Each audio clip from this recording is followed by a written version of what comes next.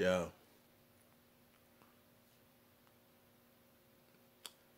It's crazy when you're a truth teller and you start telling the truth and people react not with facts and figures that will contradict the truth, but with emotion. The last video that I released, uncovering these social justice warrior whisper network. Oh, that was a chain reaction. The good part is there were a lot of conversations had after I posted that video.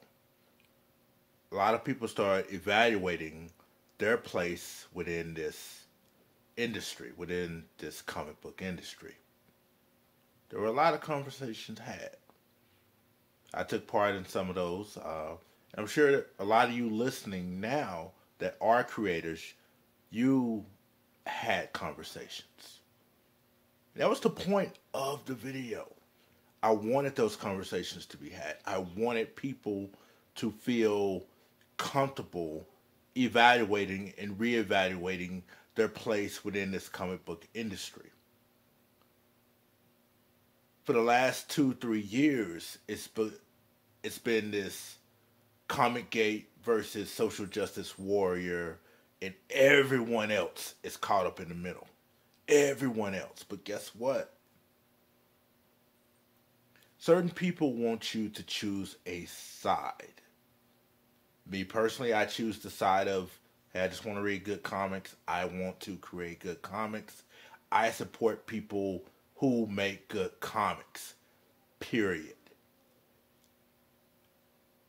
Now, after I released that video, exposing the social justice network, the social justice warrior whisper network, oh, not only did I get support, I got the backlash.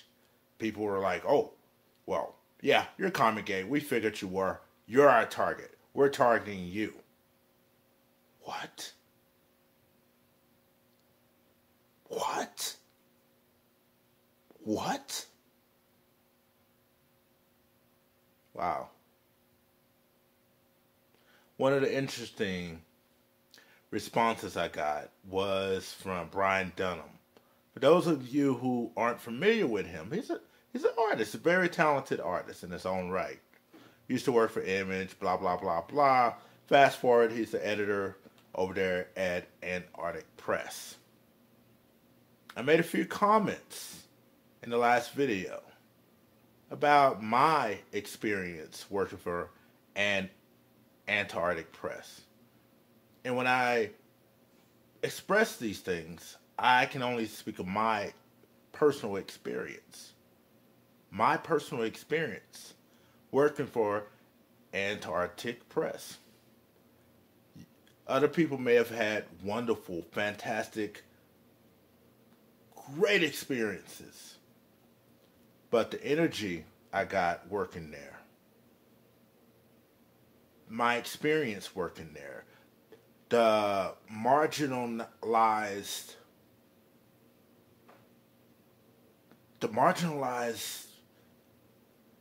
what do you call it?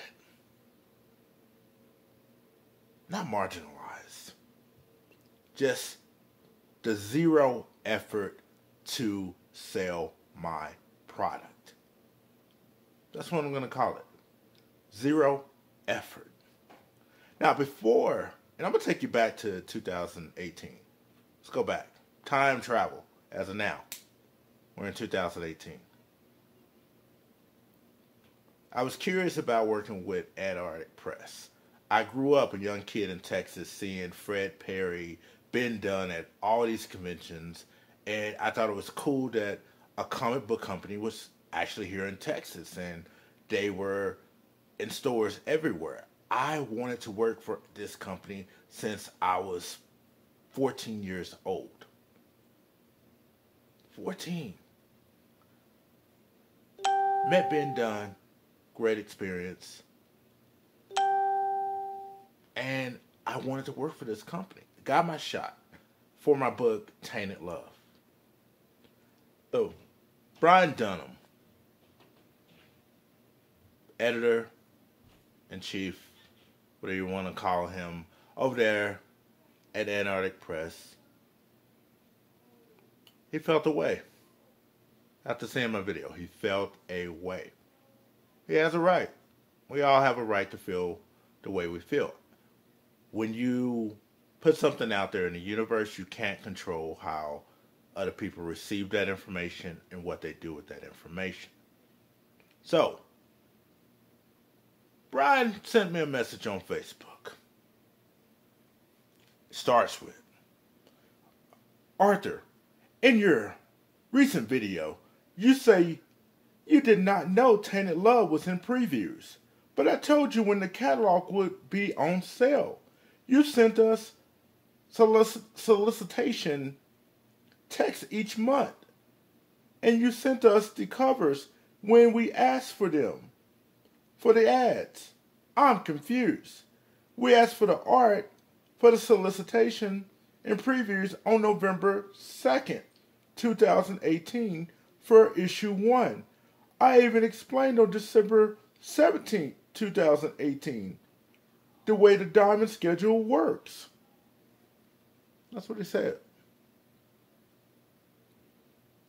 My response, because in my video, I explained that I didn't even know that issue 1 was in previews until Bradley Golden, who's a writer who is over at Second Sight Studios. More on Bradley later. So I responded, there is no need to be confused.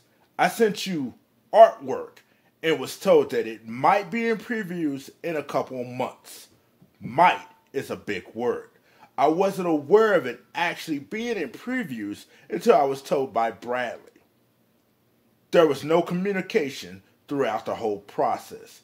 It was a horrible experience, and I would have thought that AP, Antarctic Press, being in business for 3 decades, that there would have been more professionalism and a better system in place, i.e., telling me to turn in issue 2 by a certain date to avoid a diamond cutoff, and then the editor disappeared for 3 weeks.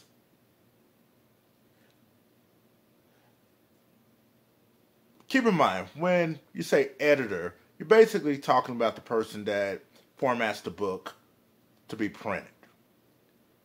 Antarctic Press wants you to turn in the books completed.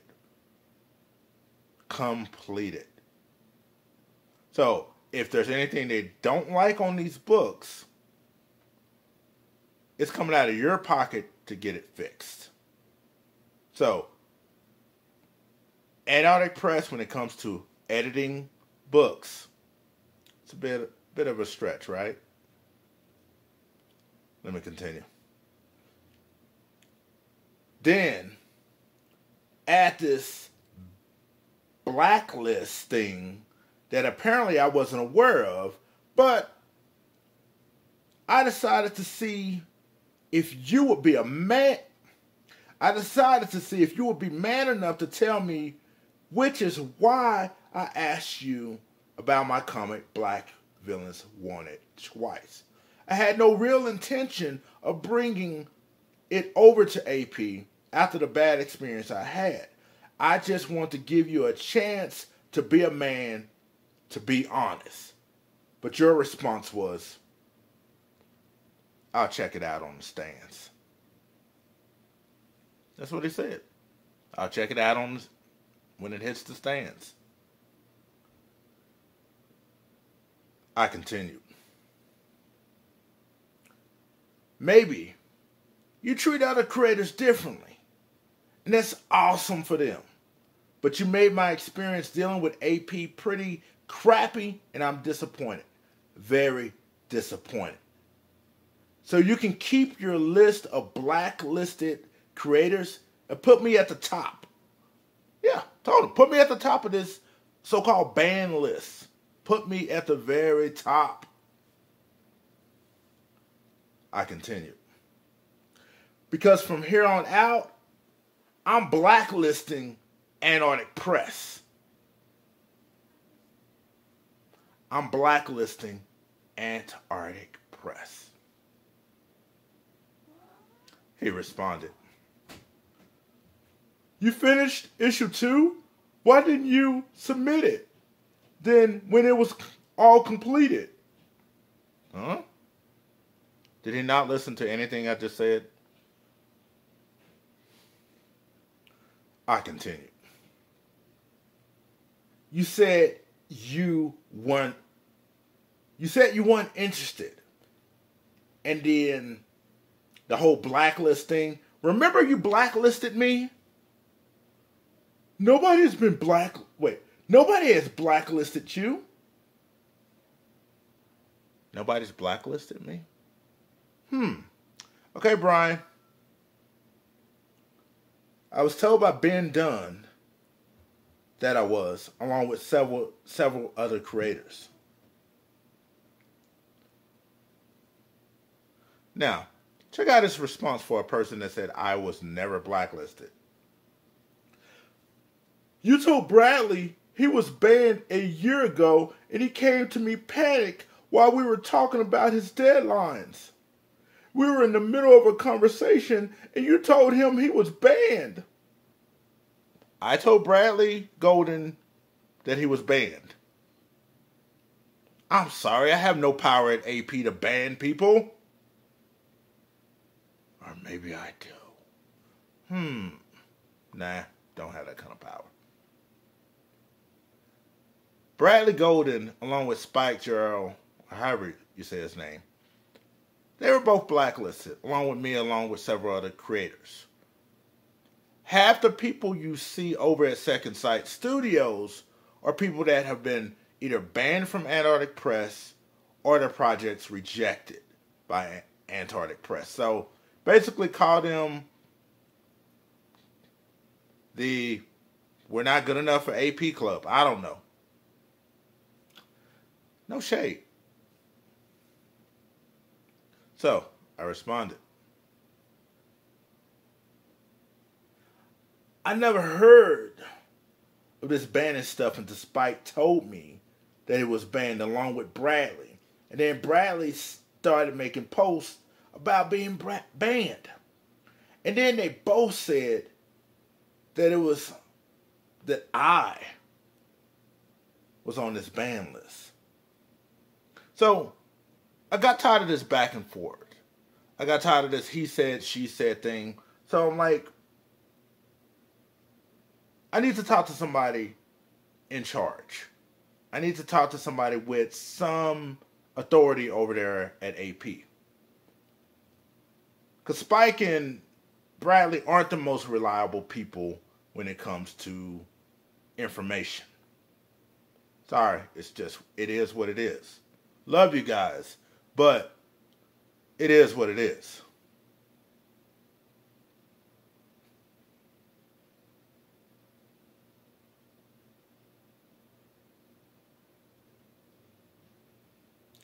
Let's see where I was at. Oh. I messaged Ben about it, and he stated that y'all banned me. And he tried to get you,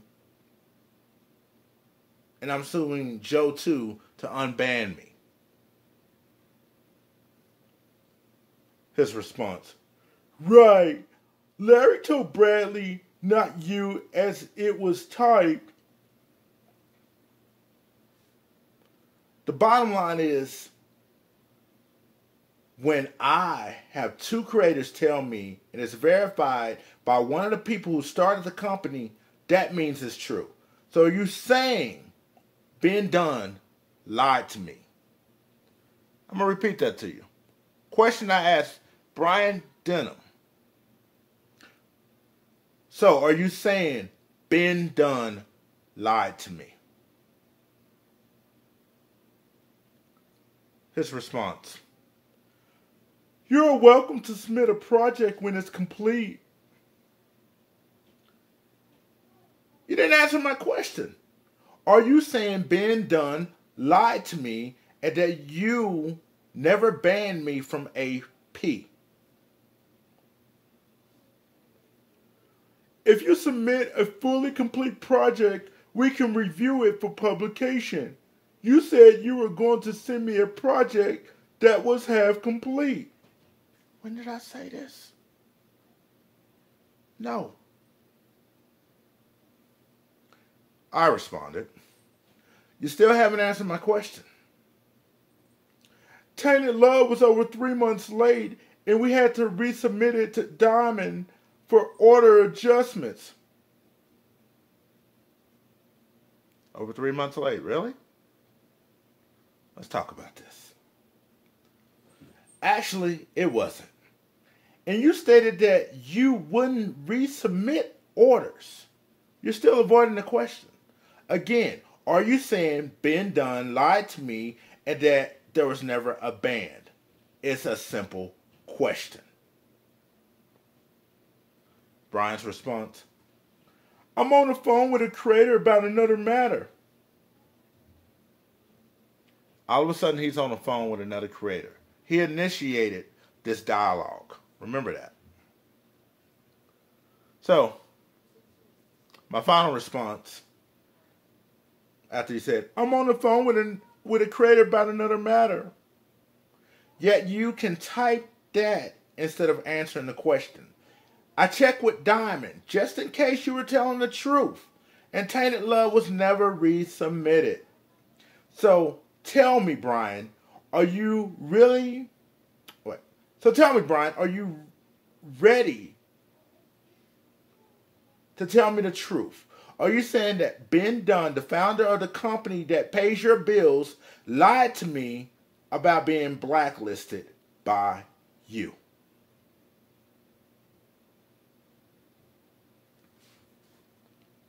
So tell me, Brian, I'm sure you're watching this video.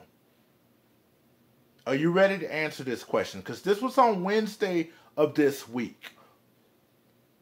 If you, Brian Dunham, the editor-in-chief of Antarctic Press, did not ban me from Antarctic Press, are you saying that Ben Dunn, the co-founder of Antarctic Press, creator of Ninja High School, Warrior Nun, all that, blah, blah, blah, blah, are you saying he lied? Are you saying that Ben Dunn lied to me?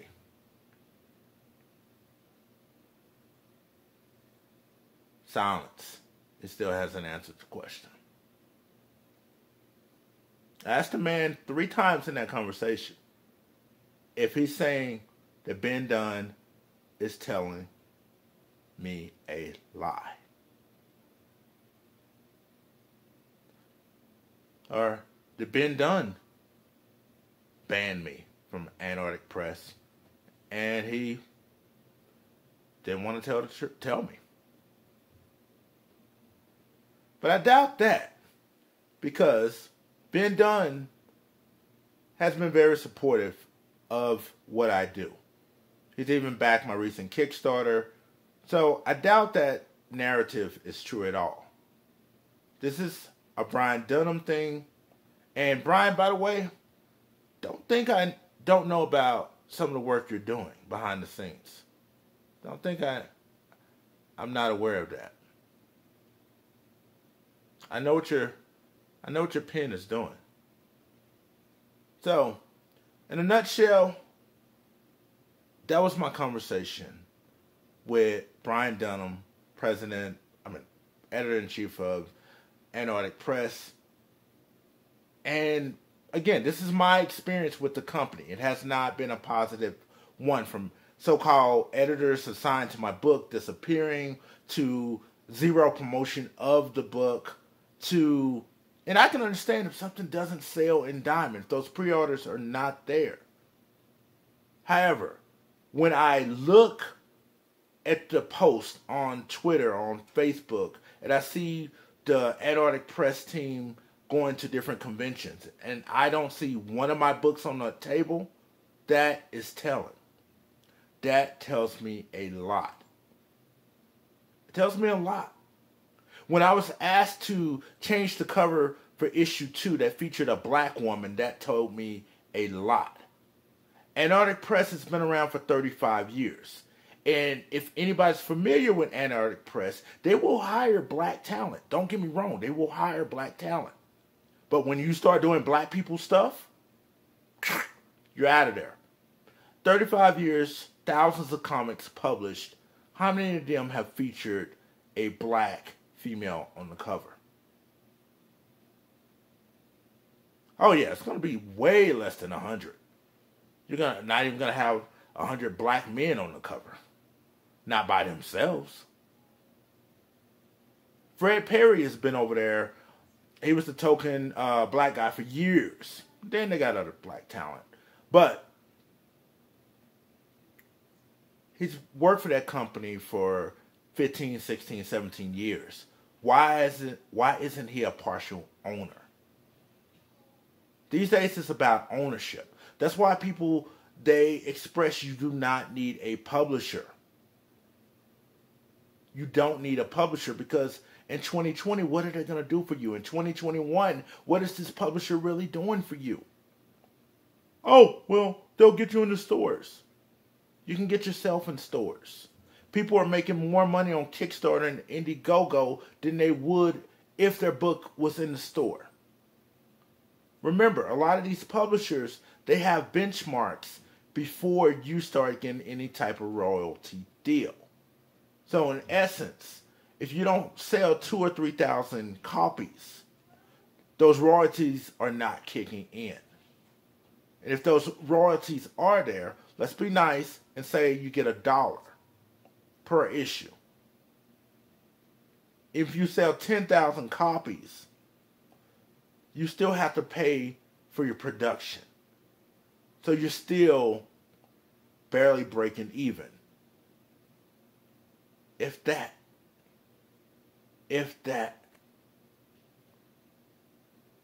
It's crazy, right? You sell 10,000 copies, your royalties kick in at 3,000, you got $7,000 before tax. You still have to spend $3,000-4,000 on the production of that issue. You gotta pay for it. Then you still have to turn around and do the same thing again and again. So all that money is basically being funneled back into the comic. It's a reason why over the last 2 years you see a lot of Antarctic Press books on Kickstarter, on Indiegogo, before they see print. Because they ain't selling like that. I was nice with the 10,000. But a lot of these books are not selling 10,000. They're not.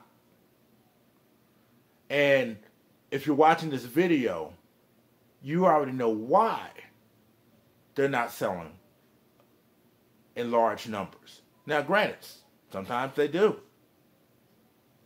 Sometimes they do sell more. But mostly, no. And 10,000, it ain't really much. I sold 2,700, then like 400 something.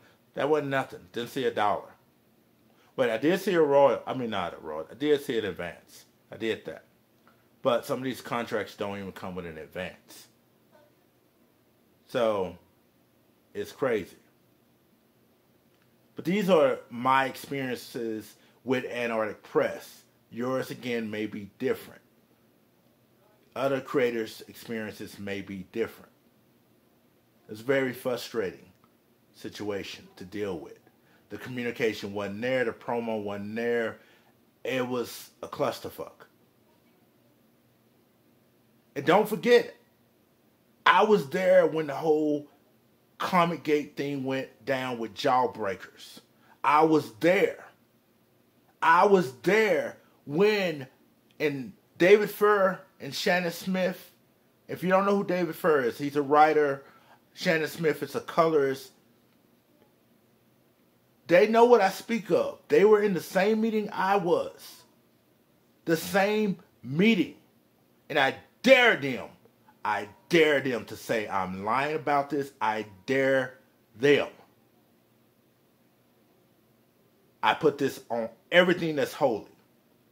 After the Jawbreaker fiasco, because Antarctic Press had a golden opportunity. Before and after, they had a golden opportunity. They did not capitalize on that opportunity.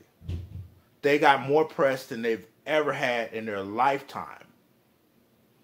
And they failed to capitalize on that.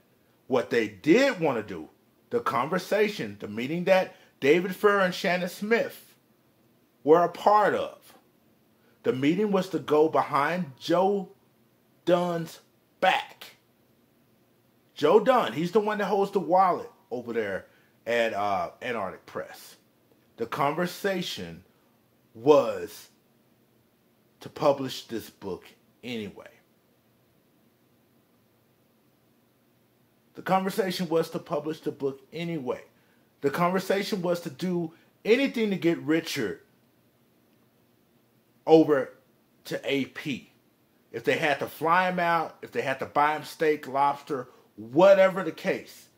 The conversation in the meeting that I was a part of was to get Richard at AP by any means necessary. This is the conversation that I was a part of along with Shannon Smith, along with David Furr. This was the conversation. But a funny thing happened. Richard released a video talking about Antarctic Press Jungle Book Anthology, and someone else was doing another Jungle Book. And Richard pretty much was like, look at this. Look at this. Look at this. This is madness. This is madness. And we all chuckled. We all laughed. Richard pretty much said, and I'm paraphrasing, y'all are losing. Y'all are losing. So I wasn't a part of any meetings after that, but that's the truth. That's the truth that Comicsgate doesn't know when it comes to AP. That certain people in AP, they still want to go behind Joe's back and reverse that decision and print this Jawbreakers book. And if anybody in that meeting say that I am lying, there's going to be hell to pay. David Furr, Shannon Smith, and you know who else was in that book? You know who else was in that meeting? You know who else was in that meeting? I dare you to say that this meeting did not happen. I dare you to say that this conversation didn't happen, and that somebody in that meeting, who's a vital part of AP, did not want to go over Joe's head and get this book published and give Richard whatever he wanted to make this happen. I dare you to lie and say that this conversation did not happen. I dare you. I dare you. So that's the situation you have with AP. And if you're connecting the dots here in what I'm telling you, you will realize that there is a strong disconnect with AP. There's an internal pissing contest. That's what I called it in the last video. Between Brian Denham and Ben Dunn. And if you don't believe me, look at the facts. Look at the line of public domain books like Exciting Comics, Jungle Comics, Planet Comics. Look how many editors they've been through. Go to Antarctic Press Dallas or Antarctic Press Facebook page. Scroll down the history. These books have been through more editors, more changes in ownership and overseers in a very short amount of time. All this was birthed from Ben Dunn. He wanted to create a superverse. He wanted to create a superverse that will have indie creators interact with AP characters, and basically that got shot down.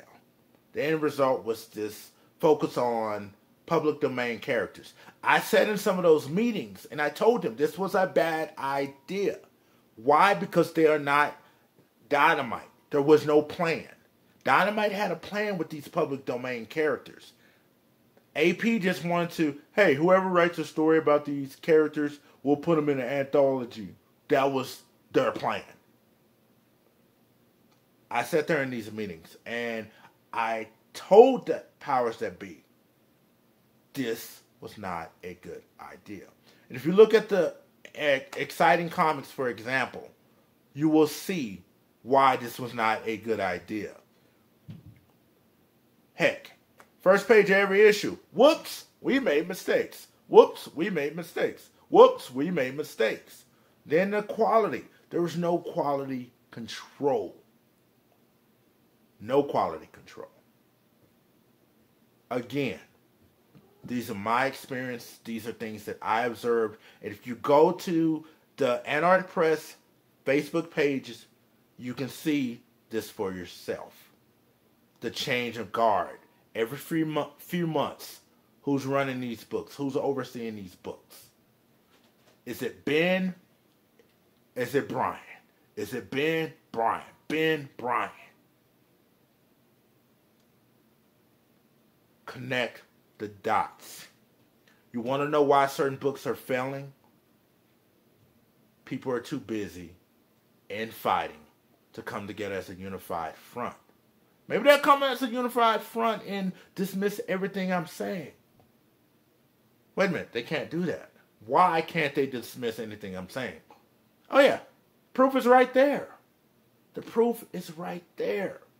That's why I said go to their Facebook pages. You will see, go through the timeline. You will see the change of guard every few months of who's overseeing these books. And that's just one example. One example. Brian Dunn, again, I know what you're drawing. Don't make that be another video. I'm telling you. I titled this video The Fall of AP Antarctic Press, but it's really just exposing things that I've seen while I worked for you. And you're not even man enough to answer a simple question. Again, is Ben Dunn lying to me about this blacklist? That's what I want to know. I have no interest in working for AP ever again because of these experiences. Especially while Brian Dunham is over there. Especially why Brian Dunham is over there.